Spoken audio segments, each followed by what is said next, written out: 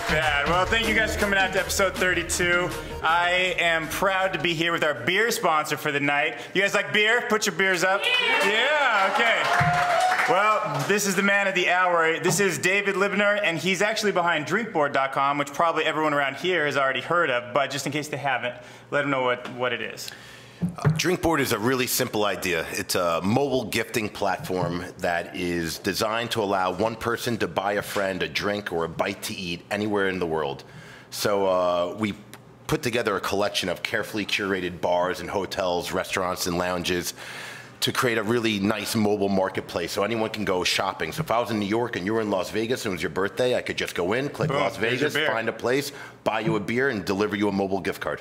Right, go into an awesome place, get a beer, and the cool thing about this is that it actually gives you that like one-on-one feel that's almost been lost in the way media and like all these apps have gone. That used to be how you bonded with people. You sat down, you had a beer, and now all of a sudden it's like virtual gifts everywhere, and this kind of goes back to the square one, right? 100%. We feel that it's a community-based solution, that we're building a solution that's good for consumers and merchants, that we're driving people into bars, into brick-and-mortar locations that aren't in that space. Right, and the product, I guess you won Tech Cocktail Awards, is that right? We did. We won Vegas Cocktail a couple of weeks ago, and you know, we're downtown, we're Vegas, and we're glad to be a part of it. And beer, perfect fit. So, okay, everybody, make sure you check out drinkboard.com. He's also facebook.com/drinkboard app. And, of course, you got, luckily, the Twitter handle, drinkboard. And any place else they can go check it out? Yeah, you know, if you go to Drinkboard right now, drinkboard.com, and you sign up, we're going live in a week. And anyone who signs up now, we're going to be sending out some gifts when we go live. We'll let you all know, and we're really excited to start gifting and to start it here in Las Vegas. Beer-related gifts? There you go. Well, we'll find out when we go live. We'll find out. Sign up now. So, all right, Dave, thank you very much for coming out. We appreciate it. Thank you.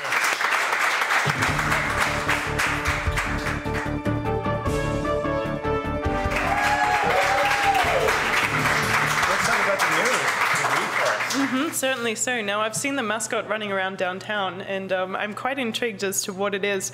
It's the $1 office space campaign, and I have Chris here to tell me all about that. And tell me about this mascot that I've been seeing photographed downtown. That was a creative idea from our creative genius to put a guy in a dollar costume to promote our dollar office space promotion that we're doing. We're doing 1,000 square feet of space of our downtown loft office space in the Wholesome Loft. Used to be an old bread factory. We're giving 1,000 square feet away to a promising tech startup for only $1 a month. So that, do the math. That's really, really cool. And it's in a really awesome location. I've seen the beautiful neon sign out the front. So. It is awesome. And you guys have been there a year, right? We were there a year this month. Actually. Yeah, happy anniversary. Yeah, thank you. It's been a great spot for us. We used to be located near the airport. We traveled quite a bit with our firm, but we decided to trade in convenience for convergence. Like, we wanted to be here in the downtown area. We wanted to be where this movement was, and we're the firm for the downtown area. So all the tech startups, if you know of anyone, we're not looking for just local talent. We're looking for, we want this to go national. There was a write-up in the Austin American Statesman about a week ago concerning our little project, and so this is a national thing, and so we want a promising tech startup to come join us in our space. Awesome. Yeah, so how can they take advantage of this? Like, how do they get to be chosen to be able to have that space? What you do is you go to our website, theglengroup.com. You'll see how to upload a video to Instagram, and we'll have some judges, stakeholders here in downtown. We have some national judges as well, and we have about a panel, about 10 judges who will select who the winner is. Very, very cool. Yeah. Very cool. It's good. How many times have you heard Tony talking about collisions over convenience, you know? Just fits right in. Yeah. I want office space for $1. That sounds awesome. Yeah, well, you got it. It is. It's awesome. I mean, we blow dollars every day, right? 75 cents. Yeah. $1.50 office. Yeah. So, great. Use it to pay rent. Okay. Well, I can't wait to see which startups can actually be able to get in there. So I'll be keeping an eye on this one. Keep an eye on that. I think we're actually going to reveal the winner right here on this show. Come on. Oh, okay. Oh, I didn't know. That was just revealed tonight. Yeah, so. Awesome. We'll do that. We'll keep an eye on it. Thank you. Please do. Next we have Alethia, and she's going to talk about the music scene at the Gold Spike. Yes.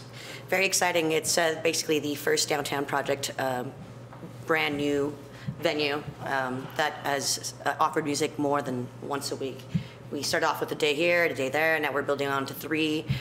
We look forward to seeing maybe 5 days of live music starting mid-September. We started off with kind of showing off all our jazz talent here in Vegas. We have great people like Nick Kittle, Justin Peterson, Mike Gonzalez, all showing off their talents Thursday, Friday, Saturday. We also brought in a great band called Hail Amano, awesome reggae band, which soon we may have doing all Sundays. It'll be our cool. Reggae Sunday night. Very nice. But we're also bringing bands in like American Cream, the Clydesdale, Dusty Sunshine, just a lot of great local talent, and soon maybe possibly even some national acts. So there's a lot to look forward there with live music. Yeah, That'd be great. And this is the music that's right around the Winnebago or whatever it is, right? The Yes, Airstream? it's the Airstream. Yeah, So yeah. it's kind of made. We've now included some lights and made it a little more stage oriented. But we Yeah. also have some wonderful DJs inside. Some great live talent such as Two Tenderoni, Pay Mater.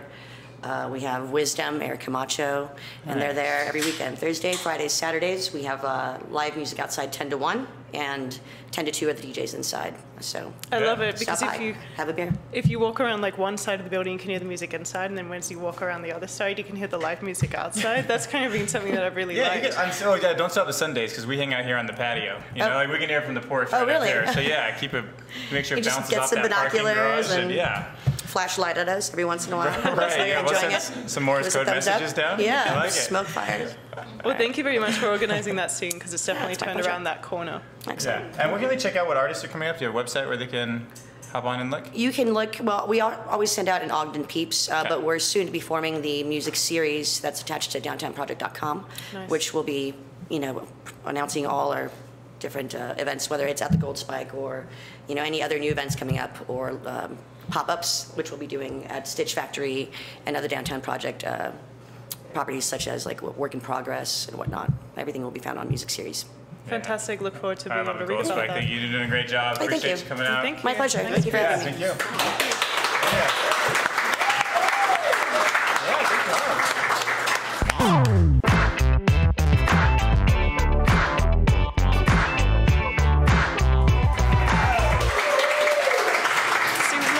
Focus on tech events because we're obviously very engrossed in the tech scene here, and this is Downtown Podcast. But this time for the events segment, we thought we would focus on things that are outside of tech. So, walk away from the computer and maybe check out some of the other really cool meetups and events that are happening downtown. And the first one that I'm going to talk about is Here's the Pitch. Now, have you done any public speaking before, Dylan? Well, I have done a little bit of public speaking, and most recently I've been getting critiqued on my public speaking because I just joined the Toastmasters, very first time, which happens just right down at the user lib. So first thing we want to talk about was the Toastmasters, the Vegas Young Professionals puts it on, and what's cool about this is it happens right down at the user lib, and the whole time I've been living here I didn't even realize it was right downtown. And what they do is they give you a chance to speak in front of people. They have different people who watch you, and they categorize like your ums and your ahs and like your body posture and a lot of the stuff that's really important for somebody who's pitching a startup.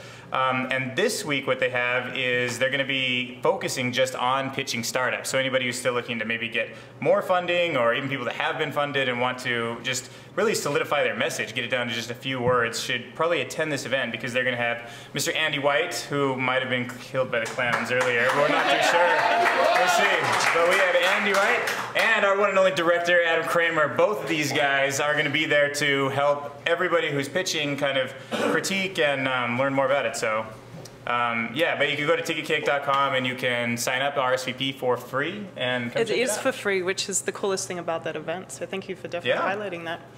Cool. The next event coming up is the Las Vegas Canyoneering Meetup Group. Now, I feel like canyoneering or expert canyoneer is something that I want on my business card or on my resume. Yes, it me sounds too. like kind of adventurous. So this meetup group is very cool. The next time that they're going to be doing like a canyoneering expedition is September 28th and October 5th. So it's like a 2-Saturday event, and essentially you get to do 2 different kind of canyons, and you get to learn how to descend canyons safely and expertly, which is very cool. I'd never even heard of this group before, so I was really excited to hear about it. So the first day they're going to do Lone Mountain, and the second day day they're going to do the sheep range, which is very, very cool.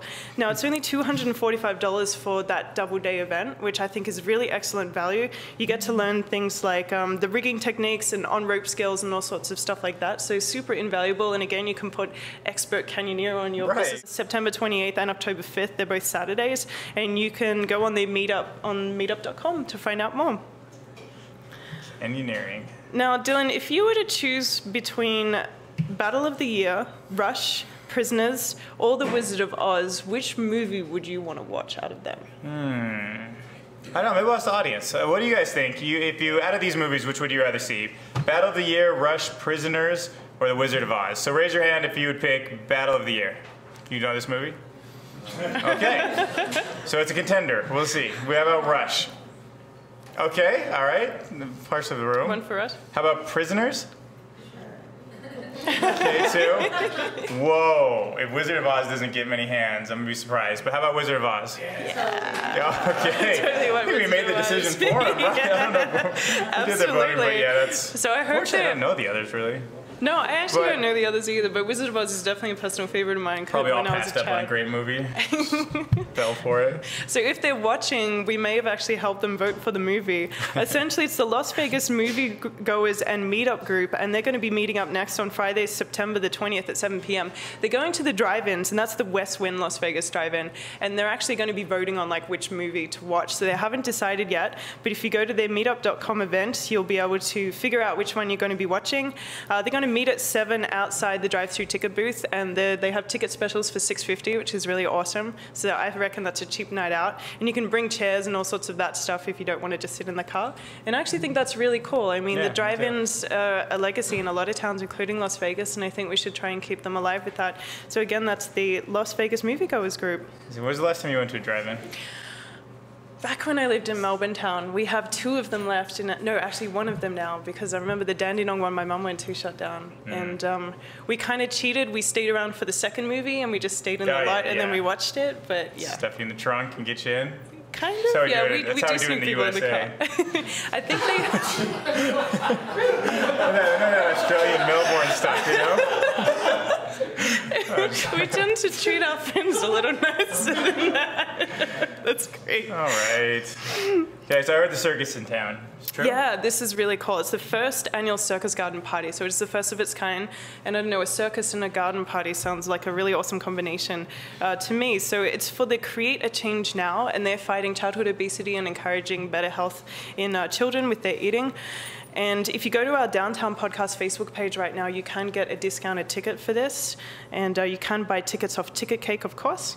And basically, it's an event with things like cooking, live music, a silent auction, like a circus play area. They're going to have some really awesome featured cuisine there for the kids to try and to learn how to cook. So we have Bradley Ogden's Hops and Harvest, Rachel's Kitchen, which is one of my personal favorites, Poppy Den, DW Bistro, and the Farmers and Artisan Market. So really awesome. I kind of feel like you don't have to be a kid to enjoy that event, but definitely great for the charity. And again, you can get tickets on Ticket Cake, and that is coming up really soon. Right, it goes to a great cause. Mm-hmm. Great. All right, so to get started for our last event, I've actually got a clue written on this sheet of paper here. So the event that we're going to talk about is a little bit of a scavenger hunt. I thought we could maybe try to see if we could figure this one out. If the audience wants to help me with it. What has 6 whiskers, snorts when it laughs, and is running our camera right there? I think it might be Alethia. It's Alethia, our number 1. And everybody's seen our dog Cuz, the Cuz Cam. This is the owner. Oh. Aww. We look forward to seeing Cuz next time. Her whiskers go down. So if that kind of whet your appetite for a challenge or for a mystery, there's a new event coming up called The Hunt, and we have Julene here to talk about that. I'm very intrigued. Why don't you tell me what that's about? Okay, The Hunt Las Vegas is an interactive scavenger hunt company. It's kind of like a scavenger hunt, kind of like Amazing Race, but kind of all Vegas style. We bring people, tourists usually, to the downtown area, to the Strip, and they interact with various ticketed attractions. So kind of the Madame Tussauds, or going inside, which is not ticketed, but Binion's, like take a picture of the $1 million, find the gold nugget. There's quite a few locations down here, so we try to bring people downtown. They never really know the area, and then they come here and they completely fall in love. And, I gotcha. Or smiles from ear to ear. Sneaky plan. Yes. Yeah, get it in their psyche. I like it. So several times a year we plan hunts just for locals only. So about 2 to 3 miles radius, only on foot, where other hunts can do in town car or limousine to get them on a kind of a longer or larger geographical area. And this time is going to be on Friday, August 30th, and it's going to take place for starting at Vanguard, ending at Commonwealth. And we have Drink and Drag, the Toy Shack, which is you have to find like the world's dangerous toy. Good luck finding anything in there. But they have the like world's dangerous toy. Like it was made in 1950. It has nuclear spears. It has all kinds of chemicals. It's like anything in it. you can choke on. Oh, and they just like stuffed it can explode at any time. Yeah. You're just like, hey, it's there. And then we have some interactive characters that they'll have to find, some things that keep them on their toes. Kind of like Roadblocks of Amazing Race, but with a little Vegas spin on it. Very intriguing. Yeah, I love exciting. that people can discover things that they probably never even knew about their own town, like the Toy Shack and the crazy dangerous toy. And so we things go like and that. try to speak to all the vendors and find, the hidden things. Now with the Golden Gate basically kind of completed with the renovation of the lobby, they have the 1907 gaming ledger, which is really neat to see. Wow. Kind of like who was playing what. And then their hotel ledger, that was the home of the first telephone that was in the Nevada, cool. and also the first stoplight right on that corner. So get them, there's some stuff that they have to look up socially. They can check in on Foursquare, so we try to, add in some tech there. Yeah, I just want to see this dangerous toy, Oh, it's How kind much of lead crazy. paint can they fit on this thing, Don't light a flame. You never know what's going to happen. Thank you for coming and talking. Oh, and actually, let's talk about your QR code. Okay. Right? So everyone in the Okay, audience this- has a little flyer on their seat, and there's a QR code in the back. So you can scan it. Usually, we are using Ticket Cake, of course. So most of them will go to a Ticket Cake site, but there are several in the audience that receives free tickets. Ooh. So go ahead and scan that. Free And if you have a tickets to the scavenger hunt. There's a few instructions on there. You can just let me know, and we'll have one reserved for you at Will Call. Great. So people who are watching back home can also log on to Ticket Cake to buy tickets. Is that Exactly. correct? So we have a Ticket Excellent. Cake site and www.thehuntlasvegas.com, and then it links right to your Ticket Cake. Okay, and let us know if anyone in the audience gets the free one. Anytime you interrupt the interview if you They're need all to. busily We gotta scanning find out, their QR codes right busy now. scanning. So, okay, well, thank you very much for coming out and Thank you. talking to us. I Thank appreciate you. it. Yeah, it's going to be so much fun.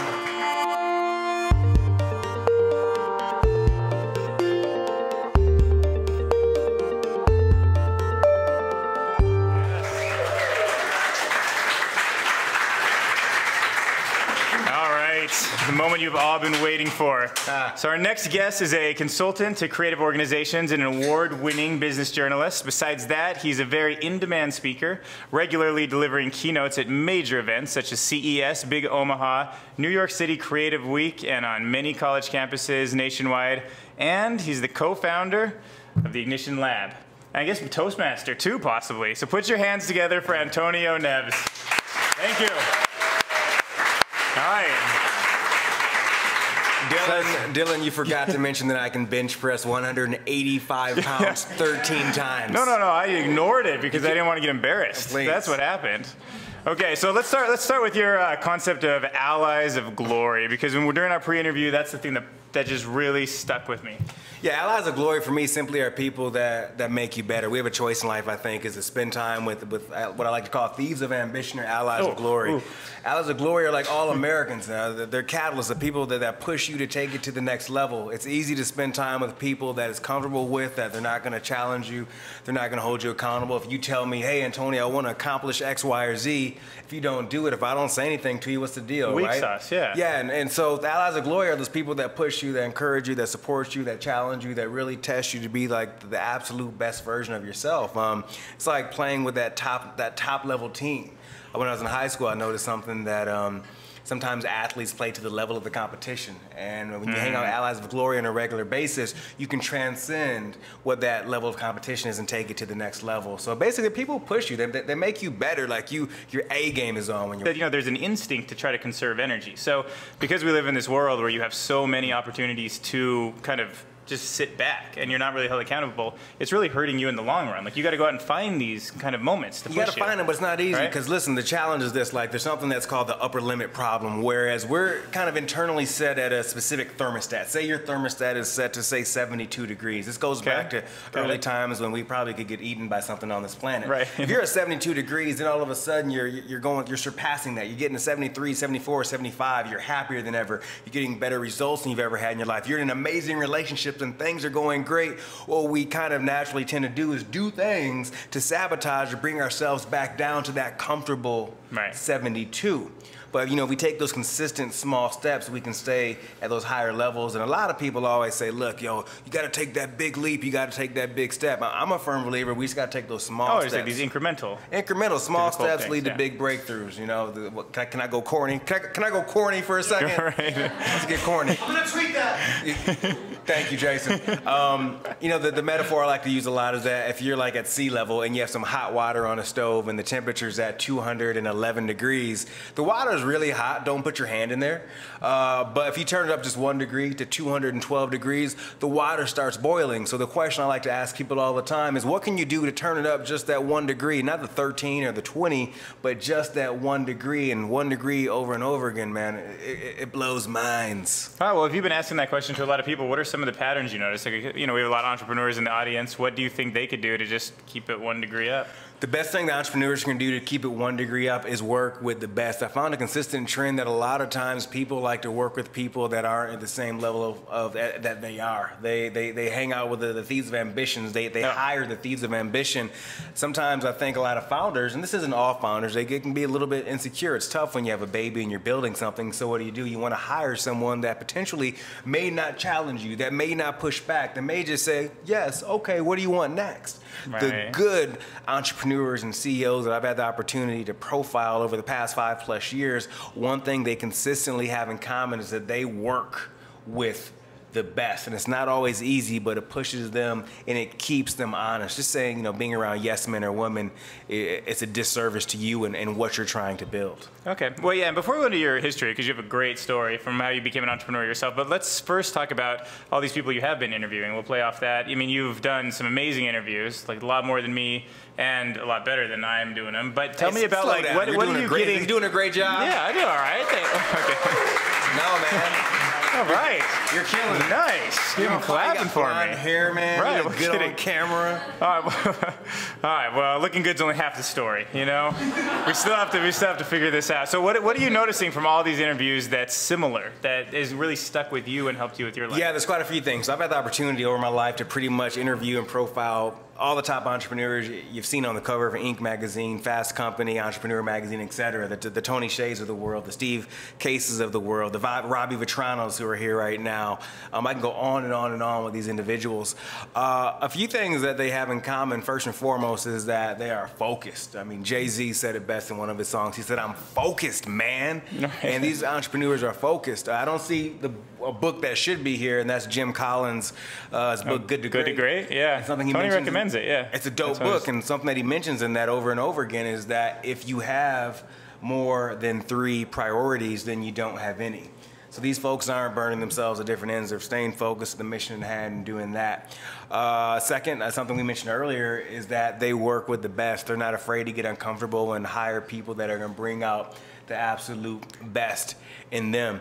Something else, and this is pretty unique, specifically for, I think, younger entrepreneurs who are watching this or listening to this, I would say something consistent with the people who are, say, 35 years and older, is that a lot of them work with executive coaches, or they continue some type of personal development. They're not going at it on their own. They kind of need to be accountable to that individual who is objective and can, you know, that deliberate practice concept, who can be real with them, exactly. Right. Yeah, we can talk deliberate practice. So they take personal development extremely serious. They tend to work with an outside party so they can get different perspectives on that. So those are like just 3 things that a lot of these top leaders have in common.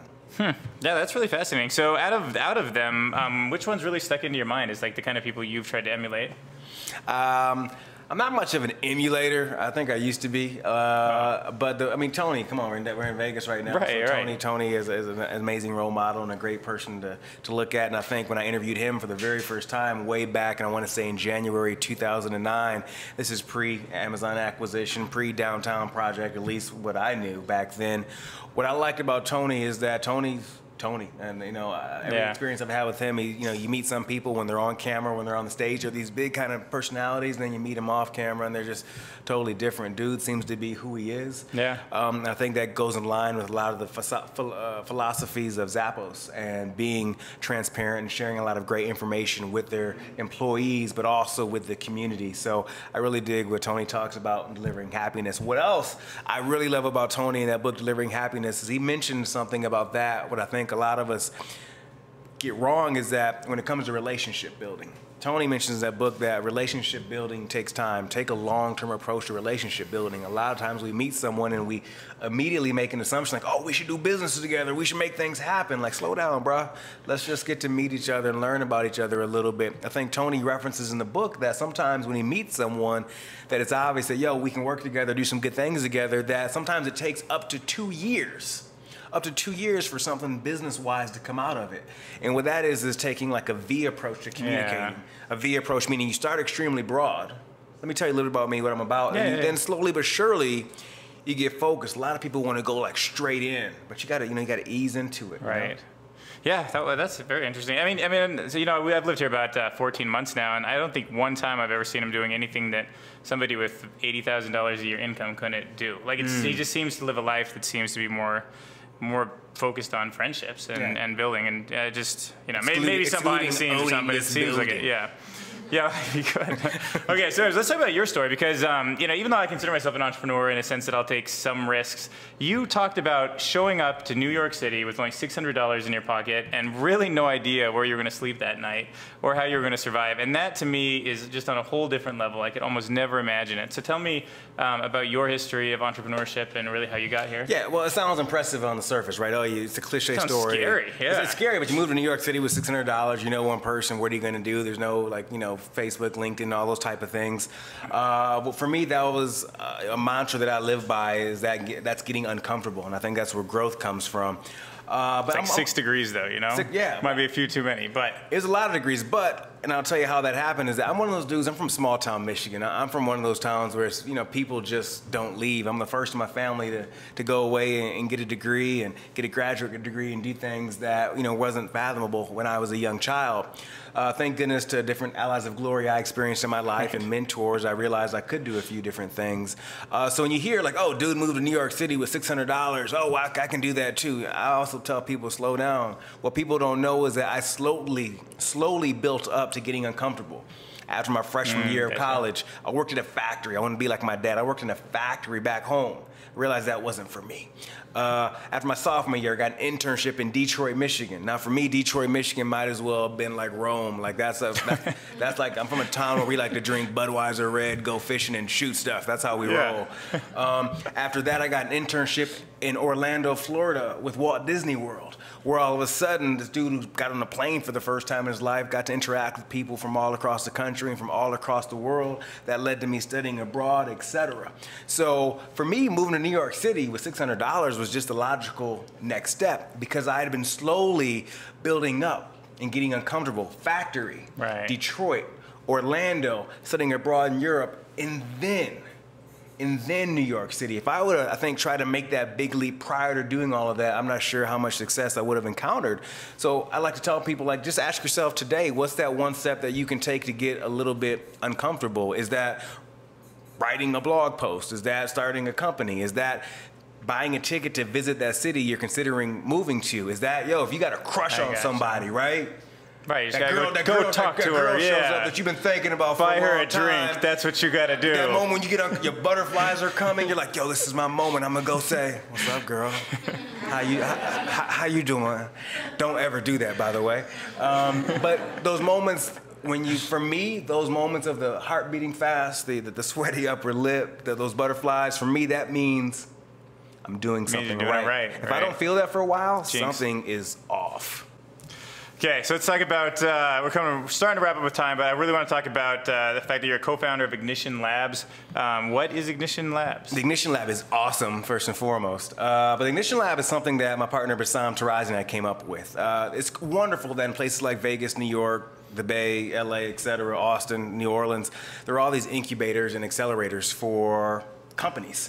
But there are a lot of independent professionals out there, people that don't work for companies, who are freelancers, who are independent contractors, who have 9-to-5s, but they're building their 5-to-9s. And what we wanted to do was to create an environment, a space to not co-work, but instead to co-create, co-solve, and be part of a team, so where you can come bring your ideas and flesh them out in a community environment. Right. So we started last year with an accelerator for 6 people in Nicaragua. We're doing that again in November.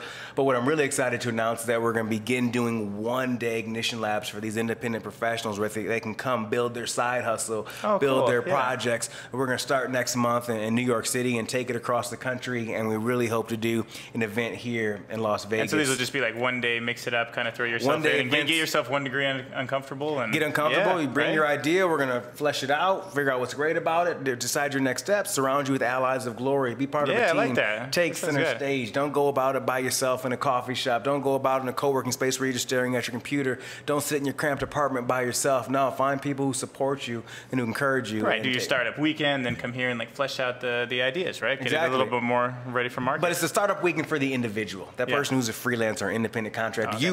People who come to Ignition Lab, odds are they are not building an app. They're not building a technology company. They're not going to say we're disrupting something. No, dude, I just want to build this service-based business that I really love. And I think in this economy, we've forgotten a lot about those independent individuals, you know? Yeah, no, absolutely. I mean, that's why you said Drinkboard, our sponsor. They're just bringing that human element back to it, just that kind of. So, all right, well, anything else you want to point them towards? The lab's website, or www. Do you need to say www anymore? Yeah, it gets them prepared, you know, then they know it's coming. HTTP. Colon, double slash. W. Whack. It's simple to find, theignitionlab.com. We begin doing events next month in New York City, and we'll be in your city sometime extremely soon. If you want to see us there, just give us a shout. We'll come see you. And before you transition to your goodbye, which I know you're going to do. Yeah, that's what the notes say, you know? Dylan is dope at this. Thank you. Like I'm getting interviewed the other way. Yeah, I you just can't let go of that interview skill. I can flip the script when you have no idea. You'll be crying there in a minute, right? From a psychologist. I pride myself on being able to make people cry. As an interviewer, not in a, that doesn't sound good. In a real healthy way, 1 degree of crying. Yeah. We'll get in there. Okay. All right, well, you have one more thing you want to say before we cut out? Are you good? I think I'm happy, man. These people I wish they could, these people are great. Well, you did a great job, and thanks for coming for Catalyst Week, and thanks for coming to visit us at the Downtown Podcast. We really appreciate it. Thank you. A round of applause.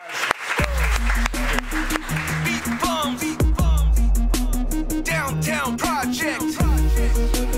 Vegas, we the hardest. Yeah. Our riders downtown, we running this. Rest of y'all just running lips. Creeping on and come up tip. Making sure we in this bitch. Tweet to your followers, remember like a flashback. Vegas Tech, don't forget to spell it with the hashtag.